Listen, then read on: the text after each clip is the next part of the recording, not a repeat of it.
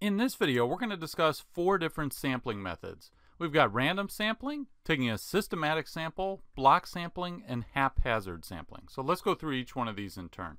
Random sampling, we're saying each item in the population has an equal chance of being selected. What does that mean? So let's take an example. Let's say we've got here a list of customers, and I have 100 customers in this list.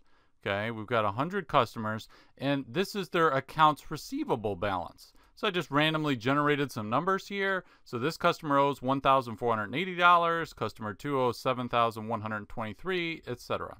Okay, so I did this in Microsoft Excel, and we could set it up so that Excel randomly selects, let's say out of these 100 customers, we wanted it to select a sample size of 10. We could have Excel actually pull back 10 randomly selected customers for us. So that's one way. If we do random, we say, okay, out of that population of 100 customers, it's just going to randomly give us 10 or whatever our desired sample size is.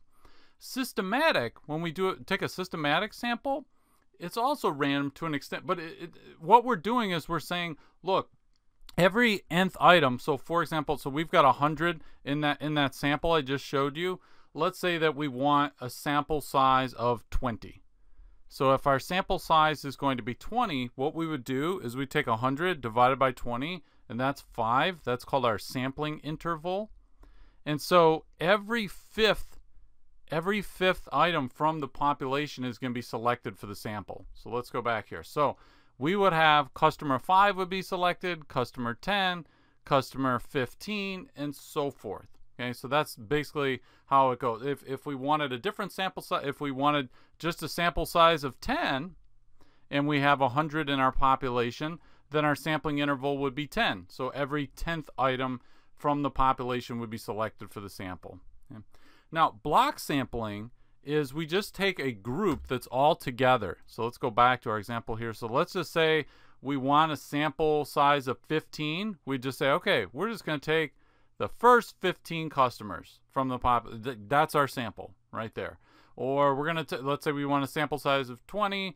We'd say, okay, we're just going to take the first 20 customers. They're all adjacent. It's all together. It's just one big block. So that's block sampling. And then a haphazard sample would be just arbitrarily taking customers and just saying, okay, well, we'll take customer 3, customer 10, customer 15, and so forth, right? So it's just completely arbitrary.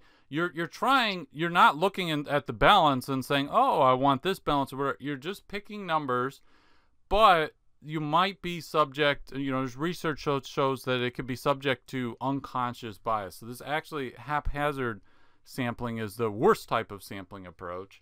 And then probably our best is if we're looking at a completely random sample.